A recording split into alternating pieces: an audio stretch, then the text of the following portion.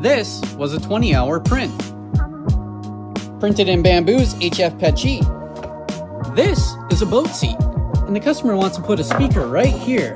I said, okay, I can do that. This job was 800 filament changes. Let's see how SteinWipe held up.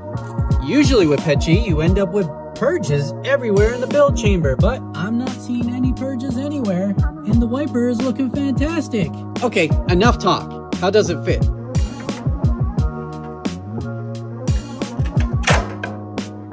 First, let's check to see if the screws fit. No complaints here. All right, big moment.